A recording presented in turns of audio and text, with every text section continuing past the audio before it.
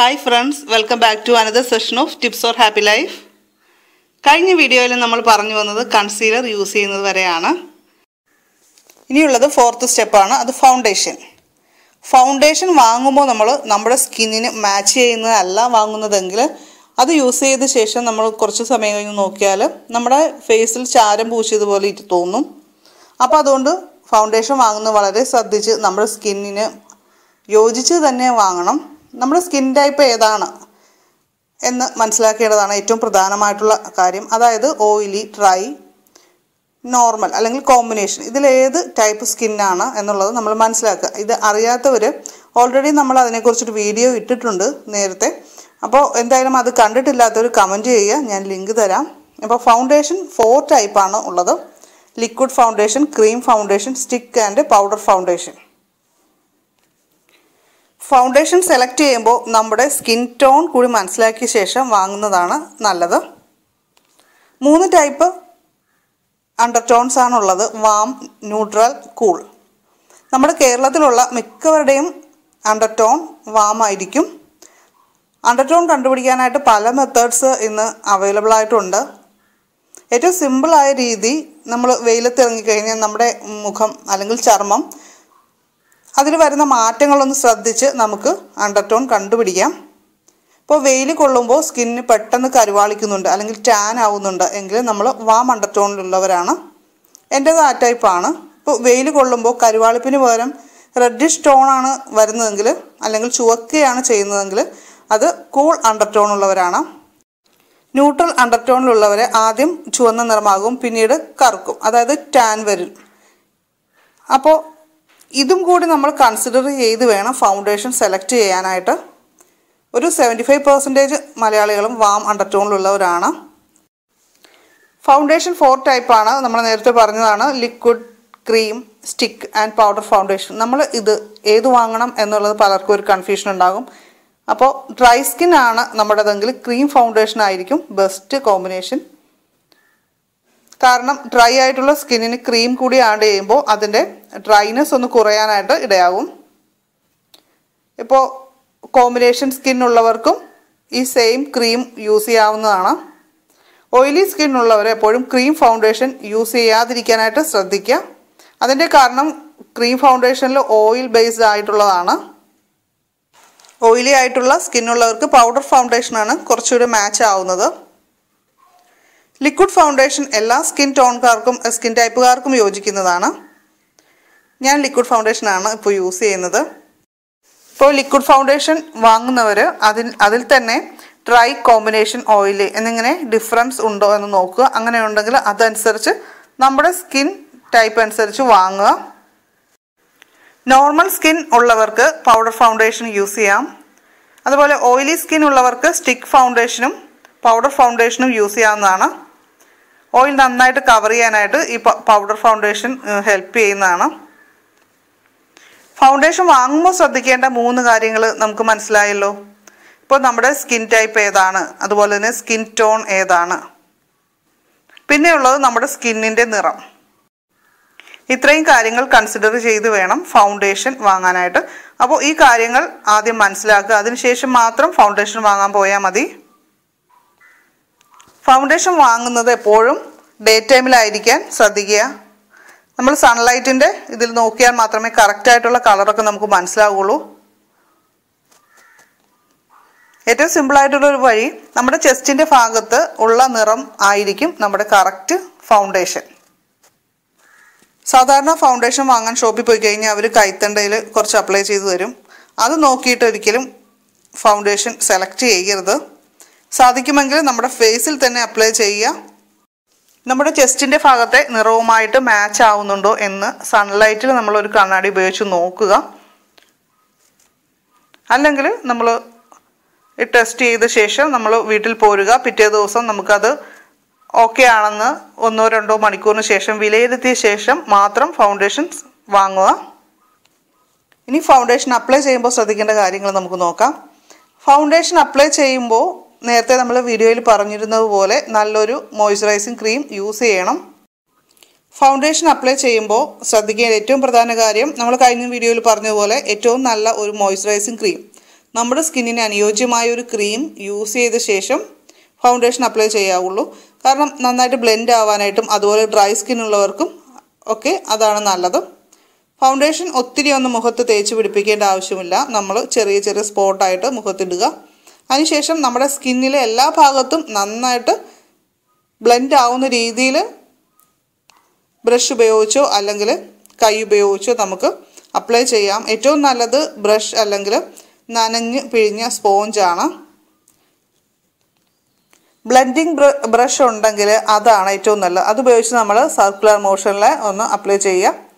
Sponge use ചെയ്യുമ്പോൾ വെള്ളം നന്നായിട്ട് നീക്കം ചെയ്യണം. പിന്നെ ഒരു പ്രശ്നം, നമ്മുടെ സ്പോഞ്ച് ഫൗണ്ടേഷനിലുള്ള വാട്ടർ കണ്ടൻറ്റിനെ വലിച്ചെടുക്കാനായിട്ട് ചാൻസ് ഉണ്ട്. അപ്പോൾ നമ്മുടെ സ്കിൻ കുറച്ച് ഡ്രൈ ആയിട്ടൊക്കെ തോന്നും. അപ്പോൾ ഡ്രൈ സ്കിന്നുള്ളവർ അതൊന്ന് ശ്രദ്ധിച്ച് വേണം ചെയ്യാനായിട്ട്. ഫൗണ്ടേഷൻ അപ്ലൈ ചെയ്യുമ്പോൾ ഏറ്റവും പ്രധാനമായിട്ട് ശ്രദ്ധിക്കേണ്ടത് നമ്മുടെ നെറ്റിയുടെ ഭാഗത്താണ്. അവിടെയാണ് കൂടുതൽ സൺലൈറ്റൊക്കെ ഏറ്റ് ടാനുള്ളത്. അപ്പോൾ അത് വളരെ കെയർഫുള്ളായിട്ട് ചെയ്യുക. അതുപോലെ തന്നെ ചിലർ ചെവിയിലും നെക്കിലും ഒന്നും അപ്ലൈ ചെയ്യാതിരിക്കാറുണ്ട്. അപ്പോൾ അത് രണ്ടും അല്ലെങ്കിൽ വ്യത്യസ്ത നിറത്തിൽ കാണും. അപ്പോൾ അത് വളരെ ബോറാണ്. അതൊന്ന് ശ്രദ്ധിക്കുക. അതുപോലെ തന്നെ ചുണ്ടിൽ കൂടി ഫൗണ്ടേഷൻ അപ്ലൈ ചെയ്യുക. അങ്ങനെ ചെയ്യുമ്പോൾ നമ്മൾ അതിനുശേഷം ലിപ്സ്റ്റിക് ഇടുമ്പോൾ അല്ലെങ്കിൽ ലിപ് ലൈനർ ഉപയോഗിക്കുമ്പോൾ അത് കൂടുതൽ ലാസ്റ്റ് ചെയ്യാനായിട്ട് ഇത് സഹായിക്കും. അപ്പോൾ ഫൗണ്ടേഷൻ ഇടുമ്പോൾ നമ്മുടെ സ്കിന്നിലെ എല്ലാ ഭാഗത്തും ഒരു ഭാഗം പോലും വിട്ടുപോകാതെ നന്നായിട്ട് അപ്ലൈ ചെയ്യാനായിട്ട് ശ്രദ്ധിക്കുക. നല്ലൊരു മേക്കപ്പ് ആർട്ടിസ്റ്റ് ചെയ്യേണ്ട ഏറ്റവും പ്രധാനപ്പെട്ട കാര്യം നല്ല രീതിയിൽ ഫൗണ്ടേഷൻ അപ്ലൈ ചെയ്യുക. നമ്മുടെ സ്കിന്നിൽ നന്നായിട്ട് എല്ലാ പാർട്ടും കവർ ചെയ്യുന്ന രീതിയിൽ ചെയ്യുക എന്നുള്ളതാണ്. ഇനി നമ്മൾ മേക്കപ്പ് ഫിക്സ് ചെയ്യാനായിട്ട് അഞ്ചാമത്തെ സ്റ്റെപ്പായിട്ട് നമുക്ക് ചെയ്യേണ്ടത് കോമ്പാക്റ്റ് പൗഡർ യൂസ് ചെയ്യുകയാണ്. അതോടൊപ്പം തന്നെ നല്ലൊരു സ്മൂത്ത് ഫിനിഷ് കിട്ടാൻ ഇത് സഹായിക്കും. ഇത്രയും കാര്യങ്ങൾ നമ്മൾ നല്ല പെർഫെക്റ്റായിട്ട് ചെയ്താൽ തന്നെ മേക്കപ്പ് ചെയ്തതായിട്ട് അറിയാതെ തന്നെ നല്ല സുന്ദരനും സുന്ദരിയും ഒക്കെ ആവാനായിട്ട് കഴിയും. പ്രത്യേകിച്ച് നമ്മൾ ലോക്കൽ ഫംഗ്ഷനൊക്കെ പോകുമ്പോൾ ഒത്തിരി മേക്കപ്പ് ഇട്ടതായിട്ട് അറിയാതിരിക്കുന്നതാണ് നല്ലത്. എന്നാൽ നല്ലൊരു പെർഫെക്റ്റ് ലുക്കും കിട്ടും. നമ്മൾ മേക്കപ്പ് പ്രോഡക്റ്റുകളെ കുറിച്ച് ഒന്ന് മനസ്സിലാക്കിയ ശേഷം നമ്മൾ പ്രോഡക്റ്റുകൾ വാങ്ങാൻ പോകുന്നതാണ് എപ്പോഴും നല്ലത്. അങ്ങനെയാണെങ്കിൽ നമ്മുടെ അറിവുകൾ അവരോട് പറയുക. നമുക്ക് എങ്ങനെയുള്ളതാണ് വേണ്ടത്, നമ്മുടെ സ്കിൻ ടോൺ, സ്കിൻ ടൈപ്പ് ഒക്കെ പറയുക. അപ്പോൾ അതിനനുസരിച്ചുള്ള പ്രോഡക്റ്റ് അവർ തരുമ്പോൾ നമ്മളൊന്ന് അപ്ലൈ ചെയ്ത് നോക്കുക. അത് പെർഫെക്റ്റ് ആണെങ്കിൽ നമുക്കത് വാങ്ങാം. അതുകൊണ്ട് ഏറ്റവും പ്രധാനപ്പെട്ട കാര്യം നമ്മൾ ടൈം ഉള്ളപ്പോഴേ ഇത്തരം കാര്യങ്ങൾക്ക് പോകാവുള്ളൂ എന്നുള്ളതാണ്. അല്ലെങ്കിൽ നമ്മുടെ ടൈം വേസ്റ്റാണ്. അതുപോലെ തന്നെ നമ്മുടെ പണവും വെറുതെ പോകും. അപ്പോൾ നല്ലൊരു കോമ്പാക്റ്റ് യൂസ് ചെയ്യുന്നതിലൂടെ നമ്മുടെ സ്കിൻ നന്നായിട്ട് ഫിനിഷായിട്ട് നമുക്ക് ഫീൽ ചെയ്യും. നമ്മുടെ നാട്ടിൽ കൂടുതൽ ആൾക്കാർ യൂസ് ചെയ്യുന്നത് ലൂസ് പൗഡറാണ്.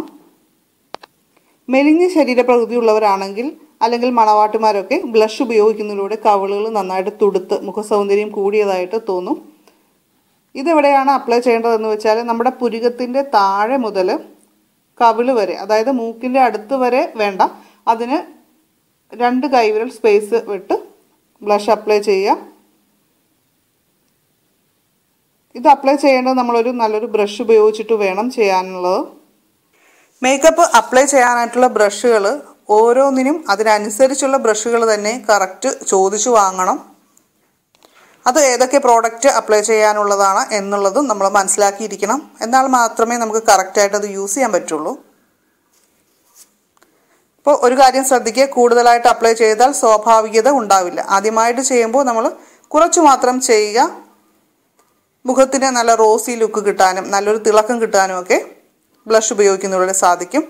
കവിളുകൾ നന്നായിട്ട് ചുവന്ന് തുടുത്ത് നല്ലൊരു ഭംഗി കൂടുന്നതായിട്ട് നമുക്ക് ഫീൽ ചെയ്യും. ഇത് ക്രീം രൂപത്തിലും പൗഡർ രൂപത്തിലും അവൈലബിൾ ആണ്. ഡ്രൈ സ്കിൻ ഉള്ളവർ ക്രീമും, ഓയിലി ആയിട്ടുള്ളവർ പൗഡർ ടൈപ്പും സെലക്ട് ചെയ്യുന്നതായിരിക്കും നല്ലത്. ആ കാര്യം ഒന്ന് നോട്ട് ചെയ്യുക. നോർമൽ സ്കിന്ന് അല്ലെങ്കിൽ കോമ്പിനേഷൻ സ്കിന്നിന് 2 ടൈപ്പ് യൂസ് ചെയ്ത് നോക്കി കൂടുതൽ സ്യൂട്ടബിൾ ആയിട്ടുള്ളത് തിരഞ്ഞെടുക്കുന്നതാണ് ഉത്തമം. ഡാർക്ക്, മീഡിയം, ലൈറ്റ് എന്നിങ്ങനെ 3 ഷെയ്ഡിൽ ഇത് കിട്ടും. അപ്പോൾ നമ്മുടെ നിറം അനുസരിച്ച് അത് നോക്കുക. ഇത് കുറച്ച് റേറ്റൊക്കെ കൂടിയ പ്രോഡക്റ്റാണ്. ഇത് നമ്മുടെ നോർമൽ യൂസിന് ആവശ്യമുള്ള ഒരു കാര്യമല്ല. എന്തായാലും നാട്ടിൻപുറത്തെ ഫംഗ്ഷനൊക്കെ ആണെങ്കിൽ ബ്രൈഡ്സ് ഒഴികെ മറ്റാരും ഇത് ഉപയോഗിക്കണമെന്ന് ഇല്ല എന്നാണ് എനിക്ക് തോന്നുന്നത്. അല്ലെങ്കിൽ ഓവർ മേക്കപ്പ് ആയിട്ട് തോന്നും. അങ്ങനെ ആരെയും കൊണ്ട് പറയിപ്പിക്കേണ്ട ആവശ്യമില്ല. വളരെ നാച്ചുറലായിട്ട് ചെയ്യുന്നതാണ് ഏറ്റവും നല്ലത്. സിക്സ്ത് സ്റ്റെപ്പാണ് ഐ മേക്കപ്പ്. ഇത് ഓരോരുത്തരുടെയും ഇഷ്ടമനുസരിച്ച് അവർ സാധാരണ ഫോളോ ചെയ്യുന്ന രീതിയിൽ ചെയ്യുന്നതായിരിക്കും കൂടുതൽ നല്ലത്. അല്ലാതെ ആദ്യമായിട്ട് ഒരു പ്രത്യേക രീതിയിലൊക്കെ ചെയ്താൽ ചിലപ്പോൾ ഓവറായിട്ട് അല്ലെങ്കിൽ ഒരു ലുക്ക് ഉണ്ടാവില്ല. അത് അവരവരൊന്ന് അവരുടെ ഇഷ്ടം കൂടി പരിഗണിച്ച് വേണം ചെയ്യാൻ. കൺമഷിക്ക് പകരമായിട്ട് ഐലൈനർ ഉപയോഗിക്കുന്നതാണ് കൂടുതൽ നല്ലത്. കണ്ണെഴുതാനായിട്ട് ജെല്ലോ ഐബ്രോ പെൻസിലോ നമുക്ക് യൂസ് ചെയ്യാം. ബ്രൗൺ ഷെയ്ഡ് ഉള്ള പെൻസിൽ ആണ് ഞാനിപ്പോൾ യൂസ് ചെയ്യുന്നത്. ഇനി ഐ ഷാഡോ യൂസ് ചെയ്യുന്നത് കണ്ണുകൾക്ക് നല്ല ബ്രൈറ്റ്നെസ് ഒക്കെ തോന്നിക്കാനായിട്ട് ഹെൽപ്പ് ചെയ്യുന്നൊരു കാര്യമാണ്. ഐ ഷാഡോ എപ്പോഴും ബ്രഷ് ഉപയോഗിച്ച് ചെയ്യുക, കണ്ണുകളുടെ മുകളിൽ അപ്ലൈ ചെയ്യുക. ഇപ്പോൾ ബ്രഷ് ഇല്ലെങ്കിൽ നമുക്ക് കൈ ഉപയോഗിച്ച് ചെയ്യാം. ഡ്രസ് കളർ അനുസരിച്ചുള്ള ഐ ഷാഡോ സെലക്ട് ചെയ്യുന്നതാണ് പൊതുവേ ഉള്ളൊരു രീതി. അങ്ങനെ അല്ലെങ്കിൽ നമുക്ക് ലൈറ്റ് പിങ്ക് ഷെയ്ഡ് യൂസ് ചെയ്യാം. ഐ ഷാഡോ യൂസ് ചെയ്യുന്നതായിട്ട് തോന്നണം എന്നില്ലെങ്കിൽ ഏതെങ്കിലും ന്യൂഡ് കളേഴ്സ് നമുക്ക് ഉപയോഗിക്കാം. ചെറിയൊരു ഗ്ലോ കിട്ടാനായിട്ട് അത് സഹായിക്കുന്നതാണ്. ഇനി ഐ ഷാഡോ ഇല്ലാത്തവർക്കായിട്ട് ഒരു ഐഡിയ പറയാം. വേണമെങ്കിൽ നമ്മൾ മാച്ചിങ് കളർ ലിപ്സ്റ്റിക്ക് കയ്യിലുണ്ടെങ്കിൽ, അതായത് ഡ്രസ്സുമായിട്ടോ മറ്റോ മാച്ച് ചെയ്യുന്നൊരു കളർ ലിപ്സ്റ്റിക്ക് നമ്മൾ ഉപയോഗിക്കാതിരിപ്പുണ്ടെങ്കിൽ നമുക്ക് അതൊരല്പം എടുത്ത് കൺപോളയ്ക്ക് മുകളിൽ അപ്ലൈ ചെയ്യാം. ഇത് എക്സ്പയറി ഡേറ്റ് കഴിഞ്ഞ് പ്രോഡക്റ്റ് ഒന്നും ആരും എടുത്ത് ചെയ്യരുത്. ഇത് ഞാനൊരു സൂത്രവിദ്യ പറഞ്ഞു എന്നേ ഉള്ളൂ, അല്ലാതെ അത് നമ്മുടെ മേക്കപ്പ് ട്യൂട്ടോറിയലിൽ വരുന്ന ഒരു കാര്യമല്ല കേട്ടോ. ഇനി നെക്സ്റ്റ് മസ്കാര ഇടുകയാണ് വേണ്ടത്. ഇത് കട്ട പിടിക്കാതെ നല്ല ഭംഗിയിൽ കൺപീരിയിൽ ഇരിക്കാനായിട്ട് പ്രൈമർ അപ്ലൈ ചെയ്യുക. മസ്കാര അതിനുശേഷമാണ് ഇടേണ്ടത്. അത് കട്ട പിടിക്കാതെ നാച്ചുറലായിട്ട് ഒരു ലുക്ക് കിട്ടാനായിട്ട് സഹായിക്കുന്നൊരു കാര്യമാണ്. ഇത് ആണുങ്ങൾ ചെയ്യേണ്ട കാര്യമില്ല, ലേഡീസിൻ്റെ കേസാണ് ഈ മസ്കാര അല്ലെങ്കിൽ ഐ മേക്കപ്പ് കൂടുതലായിട്ട് അവർക്കാണ് കൂടുതലും വരുന്നത്. കണ്ണ് കൂടുതലായിട്ട് ഹൈലൈറ്റ് ചെയ്യുന്നവർ ലിപ്സ് അത്രയും ചെയ്യേണ്ടതില്ല എന്നാണ് എൻ്റെ പേഴ്സണൽ അഡ്വൈസ്. നേരത്തെ നമ്മൾ പറഞ്ഞു നമ്മൾ ഫൗണ്ടേഷൻ അപ്ലൈ ചെയ്യുമ്പോൾ ചുണ്ടിൽ കൂടുതൽ ലൈറ്റായിട്ട് അപ്ലൈ ചെയ്യണമെന്നുള്ളത്. അപ്പോൾ ലിപ് ലൈനറും ലിപ്സ്റ്റിക്കും ഒക്കെ ലാസ്റ്റ് ചെയ്യാനായിട്ട് അത് സഹായിക്കും. ചില ലിപ്സ്റ്റിക്ക് നമ്മൾ ഉപയോഗിച്ച് നോക്കിക്കഴിഞ്ഞാൽ 1 മണിക്കൂർ കഴിയുമ്പോൾ അതിൻ്റെ കളറൊക്കെ പോയതായിട്ട് തോന്നും, ശരിയല്ലേ? അപ്പോൾ എത്ര ടൈം ലാസ്റ്റ് ചെയ്യുന്ന ലിപ്സ്റ്റിക്കാണ് എന്നുള്ളത് നമ്മൾ നോക്കി വേണം വാങ്ങാനായിട്ട്. അപ്പോൾ എന്തായാലും ഈ ഫൗണ്ടേഷൻ ഒന്ന് അപ്ലൈ ചെയ്താൽ കുറച്ചുകൂടി നമുക്ക് ലാസ്റ്റ് ചെയ്ത് കിട്ടും. ഇപ്പോൾ ചുണ്ടുകൾ ചിലരുടെ കുറച്ച് വലിപ്പമുള്ളതായിരിക്കും, ചിലരുടെ അത് ചെറുതായിരിക്കും. അപ്പോൾ ലിപ് ലൈനർ ഉപയോഗിച്ച് നമ്മൾ ഔട്ട്ലൈൻ വരച്ചാൽ നമ്മുടെ ചുണ്ടുകളുടെ വലിപ്പം കൂട്ടുകയോ കുറയ്ക്കുകയോ നമുക്ക് ചെയ്യാൻ സാധിക്കും. ചുണ്ടുകൾ ചെറുതാണെങ്കിൽ ലിപ് ലൈനർ ഉപയോഗിക്കുമ്പോൾ ചുണ്ടിൻ്റെ കുറച്ചുകൂടി പുറത്തേക്ക് കവർ ചെയ്ത് വരയ്ക്കുക. അതുപോലെ ചുണ്ട് ചെറുതാക്കാനാണ് ഉദ്ദേശിക്കുന്നതെങ്കിൽ ഉള്ളിലേക്ക് വരയ്ക്കുക. ലിപ്സ്റ്റിക് തന്നെ പല ടൈപ്പുണ്ട്. മാറ്റ് finish, glossy type, ലിപ്സ്റ്റിക്കും lip ഗ്ലോസും mix ചെയ്തത്, ഇങ്ങനെ പല ടൈപ്പുണ്ട്. അപ്പോൾ എന്താണോ നമ്മുടെ സ്കിന്നിന് യോജിക്കുന്നത് അല്ലെങ്കിൽ നമ്മുടെ മുഖത്തിന് യോജിക്കുന്നത് എന്ന് യൂസ് ചെയ്ത ശേഷമേ പറയാൻ പറ്റുള്ളൂ. എനിക്ക് പല മണ്ടത്തരങ്ങൾ പറ്റിയിട്ടുണ്ട്. നമ്മൾ വെറുതെ പ്രോഡക്റ്റ് വാങ്ങി അത് വെച്ചിരുന്ന് കളയേണ്ട അവസ്ഥ വരാൻ ഇടയുള്ളൊരു കേസാണ് നമ്മുടെ ലിപ്സ്റ്റിക്കിൻ്റെ കാര്യം. അതുകൊണ്ട് വളരെ ശ്രദ്ധയോടെ മാത്രം വാങ്ങുക. ഇപ്പോൾ സെയിൽസ് അസോസിയേറ്റ്സ് പറയും ഇത് നിങ്ങൾക്ക് വളരെ സ്റ്റൈലായിരിക്കും, ഇത് ഏറ്റവും ലേറ്റസ്റ്റ് ട്രെൻഡാണെന്നൊക്കെ പറയും. പക്ഷേ അതിലൊന്നും നമ്മൾ അത്തരം വാചകവടിയിൽ നമ്മൾ വീഴേണ്ട ആവശ്യമില്ല. നമ്മൾ ഇട്ട് നോക്കി നമുക്കത് വളരെ നന്നായിട്ട് തോന്നുന്നുവെങ്കിൽ മാത്രം വാങ്ങുക.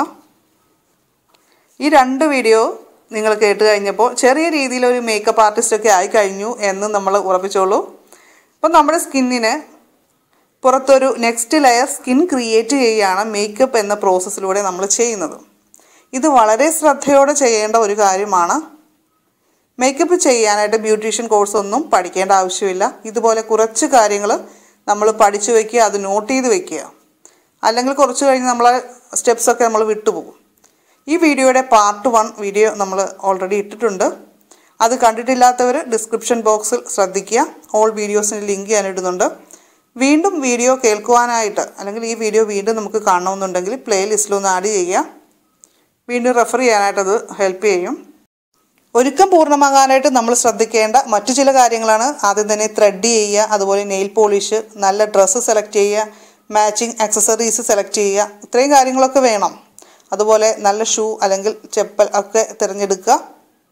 ഇതൊക്കെ കൂടി ചേർന്നാലേ മേക്കപ്പ് പൂർണ്ണമാകുള്ളൂ. അപ്പോൾ നമ്മൾ ആയിരിക്കും സ്റ്റാർ ഓഫ് ദ ഫങ്ഷൻ. അപ്പോൾ മേക്കപ്പിന് മുൻപുള്ള കാര്യങ്ങളാണ് നമ്മൾ ഈ ചെറിയ കാര്യങ്ങൾ കുറച്ച് പറഞ്ഞില്ലേ. അക്കൂട്ടത്തിൽ ഒരു പ്രധാനപ്പെട്ട കാര്യം ഞാൻ പറയാൻ വിട്ടുപോയി. അത് നമ്മുടെ ഹോം ഫേഷ്യലാണ്.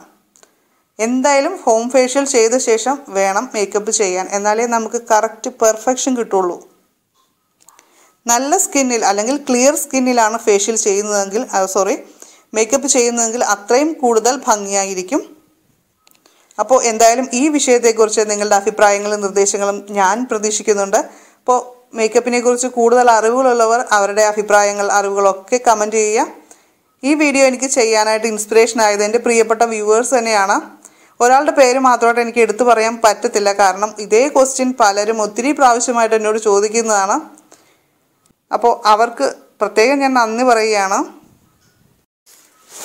നമ്മൾ ആദ്യമായിട്ട് ഒരു കാര്യം ചെയ്യുമ്പോൾ നമുക്കതിനൊരു പെർഫെക്ഷൻ കിട്ടുമെന്ന് പ്രതീക്ഷിക്കാൻ പറ്റില്ല. ആദ്യമായിട്ട് ഡ്രൈവ് ചെയ്യുന്ന വ്യക്തിക്ക് നന്നായിട്ട് ഓടിക്കാൻ പറ്റുമോ? ഇല്ല.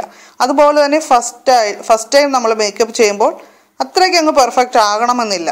പക്ഷെ അതിൽ വിഷമിക്കേണ്ട ആവശ്യമില്ല. നമ്മളൊരു കോഴ്സ് ചെയ്യുകയാണെന്ന് കരുതുക. നെക്സ്റ്റ് പ്രാക്ടിക്കൽ ക്ലാസ്സിൽ കുറച്ചുകൂടി ബെറ്റർ ആവാനായിട്ട് തീർച്ചയായിട്ടും സാധിക്കും. ഗ്രാജ്വലി നമ്മൾ എല്ലാവരും സ്വയം മേക്കപ്പ് ചെയ്യാനായിട്ട് പ്രാപ്തരാകും. ബോയ്സിന് പൊതുവെ കോമ്പാക്റ്റ് വരെയുള്ള സ്റ്റെപ്സ് ആണ് ചെയ്യുന്നത്. അതുപോലെ തന്നെ ലിപ്സ്റ്റിക്ക് ലൈറ്റായിട്ട് യൂസ് ചെയ്യാം. അപ്പോൾ അടിപൊളിയായിട്ട് അവരും ഒരുങ്ങി വരാനായിട്ട് സാധിക്കും. നല്ല രീതിയിൽ ലിപ്സ്റ്റിക്ക് മാത്രം ഇട്ടാൽ തന്നെ നല്ല ഒരു വ്യത്യാസമുണ്ടാകും ഫേസിന്.